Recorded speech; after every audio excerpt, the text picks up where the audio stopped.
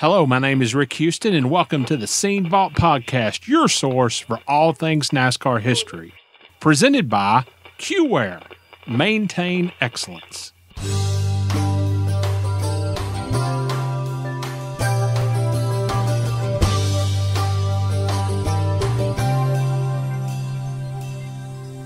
Today, NASCAR and all of us associated in any way with NASCAR forget its past. That's the day we don't have any future. Jeff, 2002, you go winless for the first time since 1996, and you part ways with Frankie Stoddard, who was your crew chief. And from the way that the next week's Winston Cup scene read, it was, obviously, it was pretty much your call. How difficult was that season and that move for you? Well, it was really difficult, and it was also, I've talked about the things that I went through, and that was one of those things that I went through, and I didn't handle it as well as I should have.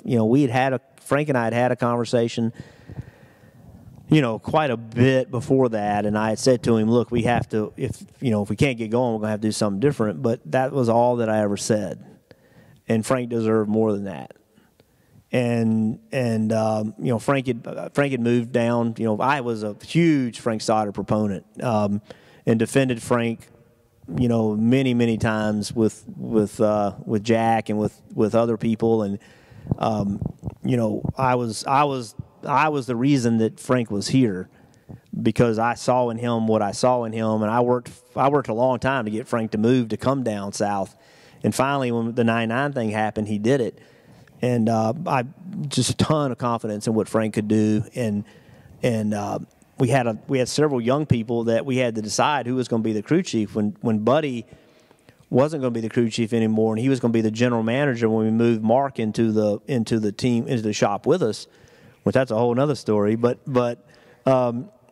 And so I picked Frank. And when I picked Frank, there were some people that got upset at me that thought they should have been the guy. But he was the guy I thought was right, and we won a lot of races together. And to this day, I think Frank, if I owned a Cup team, Frank might not work for me, but if I owned a Cup team, I would call Frank, and he would be my strategist. Like I'd have him, he would be my strategy guy. And if he said pit, we're going to pit. Because I think Frank was one of the very best strategy guys in the history of NASCAR. He was just unbelievable at it, and really, really competitive guy. But unfortunately, we just weren't running well. We had not run well long enough to where we had to do something. And that guy's been me before as a driver, and in this case, it was the crew chief. But we had to do something, but that did not get handled as well as it should have, and most of that was on my shoulders. Yeah, a couple of years later, in 2004, you run part of the season without a sponsor, and then in August, you leave Roush Racing and Ford for Richard Childress and Chevrolet. Yeah. Now that was a seismic change in the garage area. And for you in particular, so what was going on behind the scenes for all of this? Well, we still had been running well, and we went from being, you mentioned that year we won some races, and I think we won 2 races, I was the only driver at Roush to win. And then the following year, I was the only driver at Roush not to win, and that continued, and we were the worst team, and just couldn't seem to get the ship righted. Now, I will say this. We started to get it. I could see it and feel it. We were starting to get there. The opportunity with Richard came. It was just the right time. It was time for Jack and I to do something different. And I believed in my heart, and I called Carl Edwards myself, and I said, dude, I'm gonna go to Jack. I'm gonna work for Richard. You need to drive a 99 car. And he's like, what? And I told Jack Roush, I told Jeff Smith, I said, that's the guy. Well, he's not ready. I said, bullshit, he's ready. I'm telling you, he's ready. And you can ask my wife, and you can ask Russell Branham. We sat in the office of my office in my house. when I made the decision to go to Richards, and I told both of them, looked them both in the eye, and I said, here's what's going to happen. And I don't want to hear anything from you two. For the next 18 months, we're going to get our ass handed to us. Period, end of story. And I said, but we're doing this because it's time for us all to do something different. Jack needs a different look. I need a different look. The challenge that Richard had given me, my voice was starting to not be heard at Roush because I hadn't been successful. Richard was willing to give me that voice to do more than just be a driver, which is what I was. That's what I had success. I had success by not just sitting in the seat and being a driver, but by being part of the process. And that had quit working at Roush. But I knew that Carl Edwards and that team was going to kick my ass. I knew it. I told them, I said, it'll take a year and a half to get it where we needed to be. And it did. And I took an ass whipping for 18 months.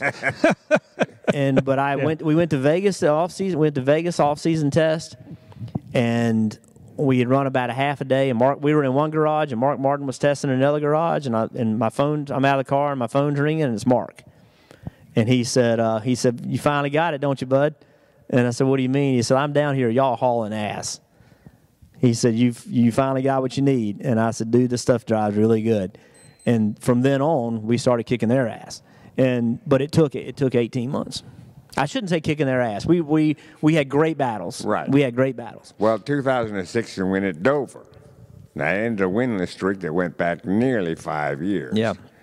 Now, how often, if ever, did you maybe doubt yourself or your abilities during those 5 years? The biggest thing that I doubted was what I was feeling. You know, Jack said to me one day he thought my assometer was messed up. And it was hard to argue, right? Because I couldn't make lap time. Like, I couldn't figure out what my strength had always been was I felt what I felt, and I made the changes or asked for the changes, and we would go make that happen. And I didn't know it just wasn't working. So that was my biggest concern, was if I can't feel what I need, I can't be successful. Because Mark Martin's better than I am. I got to find another way to beat him. And that was really my biggest concern. And but at the back of my mind, I always knew, well, if we get these cars to drive the way I want them to drive, they will feel the way I want them to feel. And so that was the internal struggle.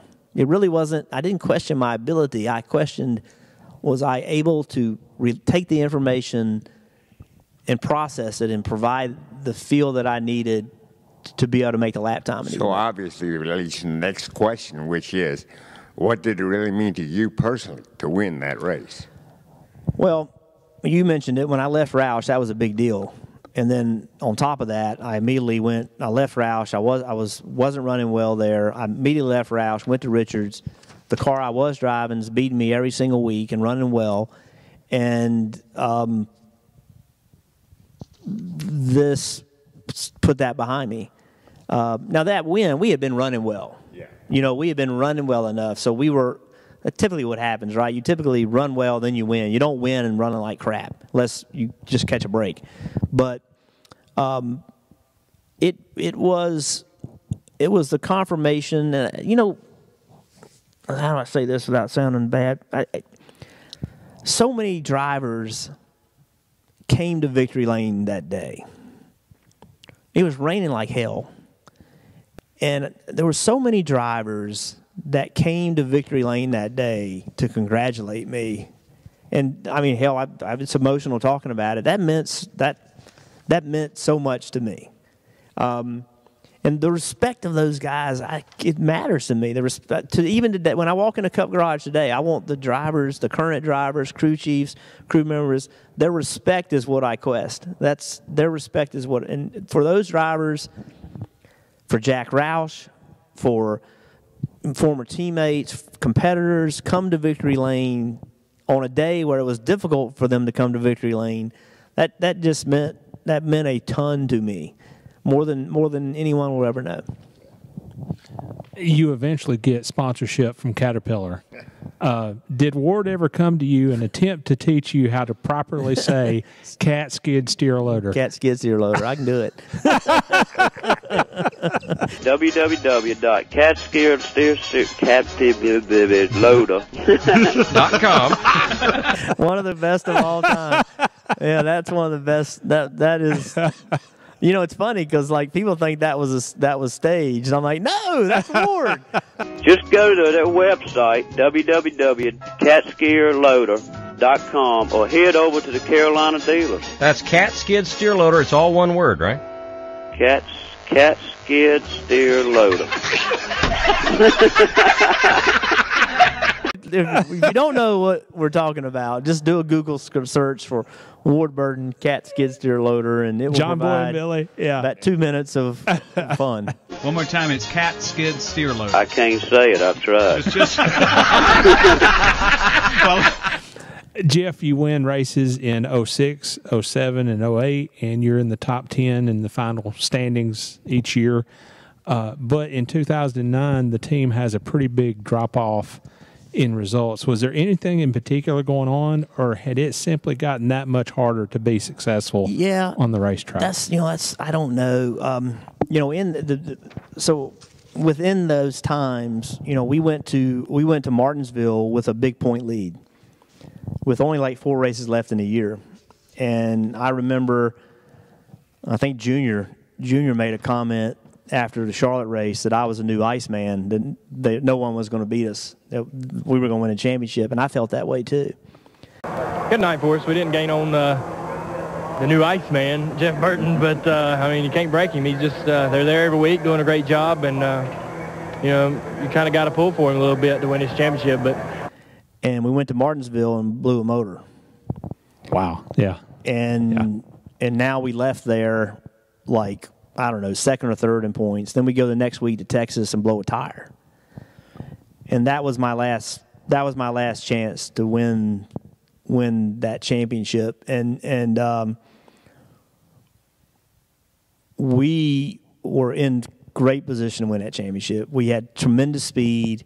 We had Scott Miller and I were on the same page. Like I knew it wasn't over, but I knew if it just came down to competition, we were going to win. And because of what we had done, and we were so close, but when we broke that motor, and then went to Texas and blew a right front tire, it was over.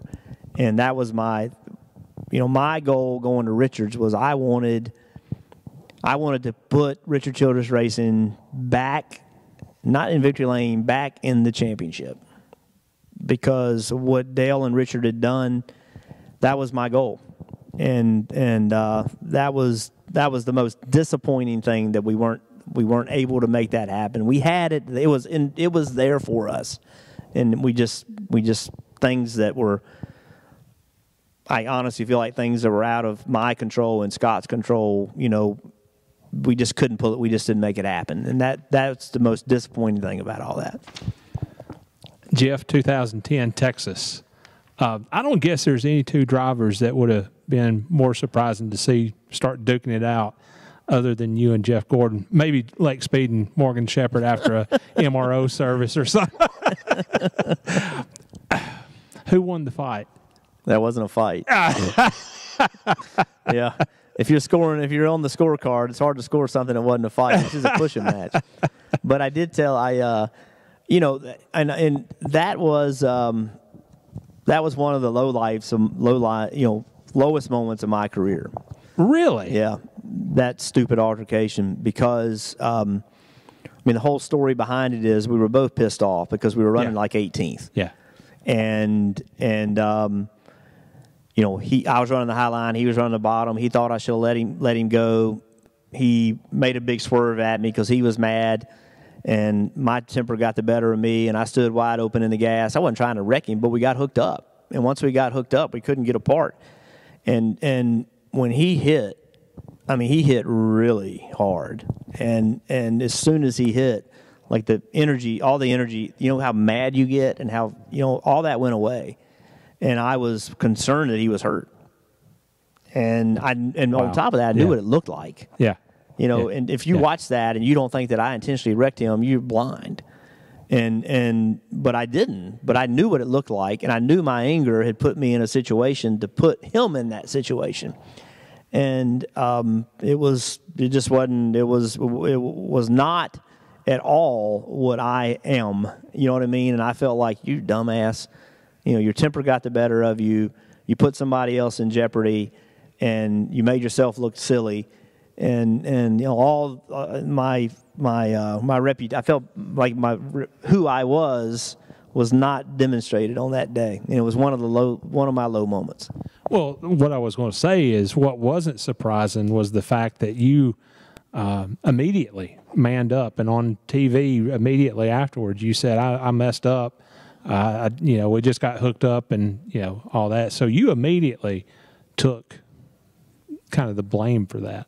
Well, we both were at fault at it, but because I made the final contact, I was the most at fault, and it is what it is.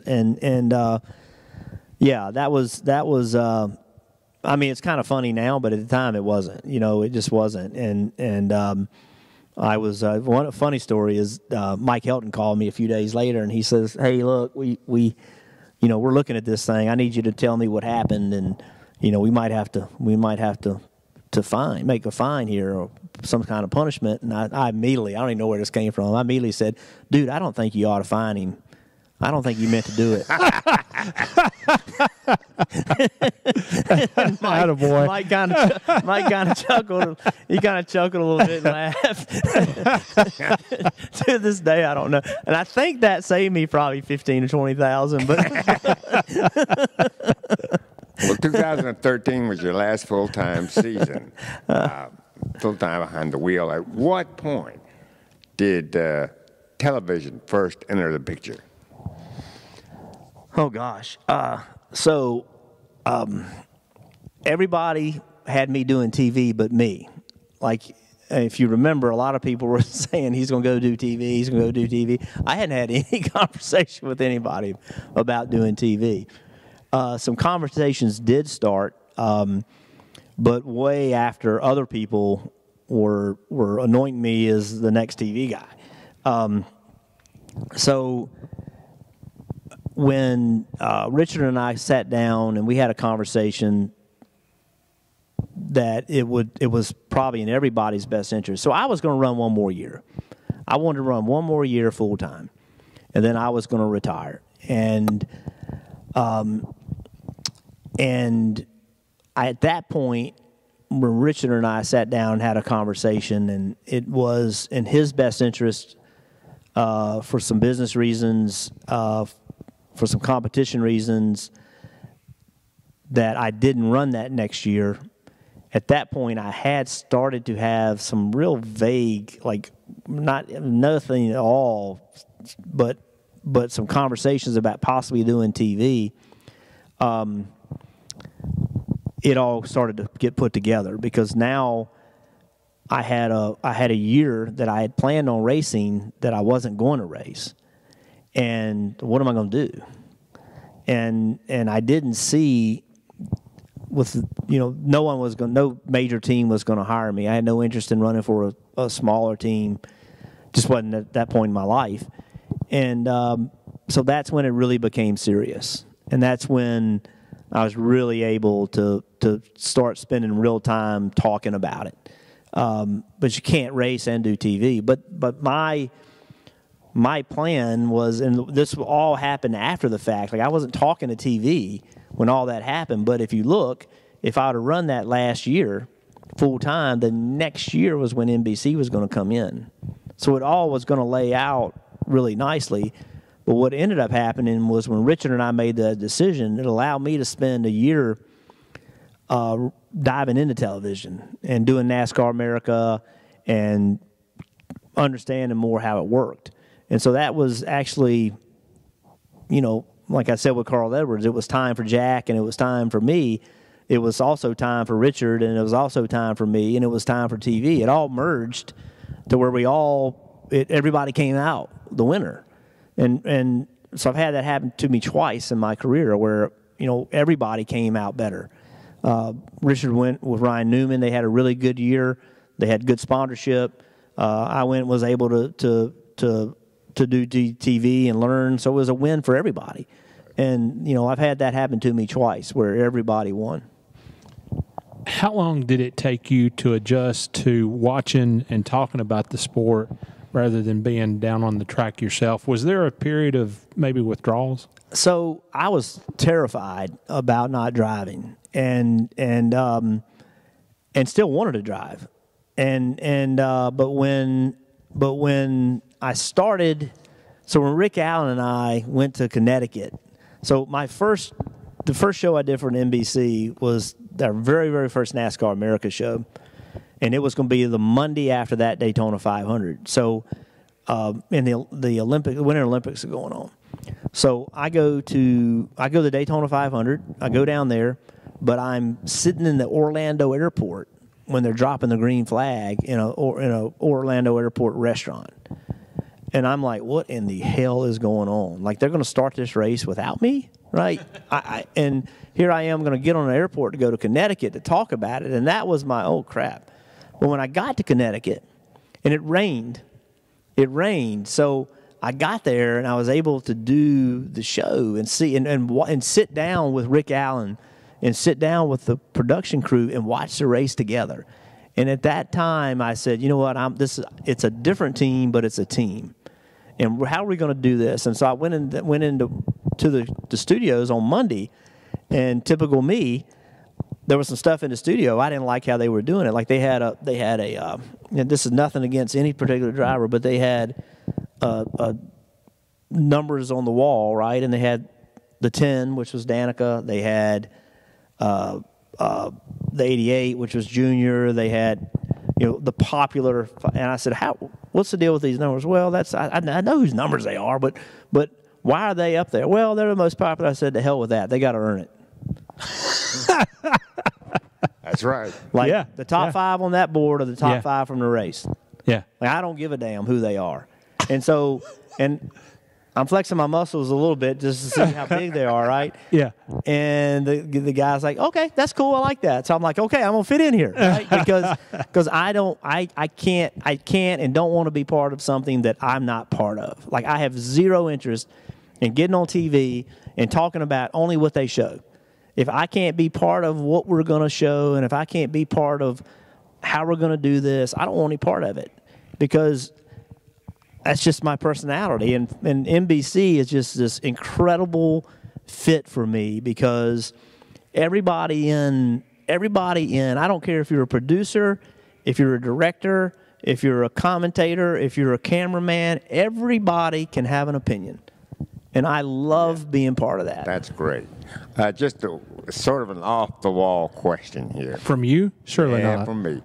Jeff, you once said something about going into politics. Is that still a possibility? Still in your mind somewhere? So, sort of, kind of, but and what that comes from is that I didn't serve in the military. I didn't I left high school and went and built race cars, and I haven't served my country. I live in the greatest country in the world, and I don't feel like I've served it. And so I feel a pull to want to do something for the country. And at that time, I thought politics made a lot of sense. Today, I don't. Being older, and I think maybe I can impact in a different way other than politics. But I want to serve my country. I want to listen, I love what I'm doing, and I want to do, my friends are in the garage. When I go I don't on a Thursday damn, I got to go to the racetrack. On a Thursday, I'm like, I get to go to the racetrack. Yeah. And, as long as I feel like that, I want to keep doing this. But when either they won't have me any longer or that drive isn't there anymore, then I want to do something to serve my country, because I think we live in the greatest country in the world. Do you have a picture of what that might be at this point? I don't. Okay. Yeah, I really don't. I'm a very blessed person. I love what I do. I work with people that I love and that I have good relationships with. And I'll be damned if I'm going to take myself out of that situation. I'm just happy, and I am really proud of what we do on Saturdays and Sundays. I'm proud of the effort that goes into it. And listen, some people didn't like Howard Cosell, and some people loved him, right? There's people that like what I do, and there's people that don't like what I do. But what you never question is the effort. And no one will ever question the desire, the effort, and the teamwork. I mean, our team, I spent 15 minutes on the phone this morning with Steve Letarte talking about, we're not covering races right now. I spent 15 minutes with Letarte talking about, about the race last weekend. And that's we care, we like it, we enjoy it, and I'm proud of what we put on TV. I really am.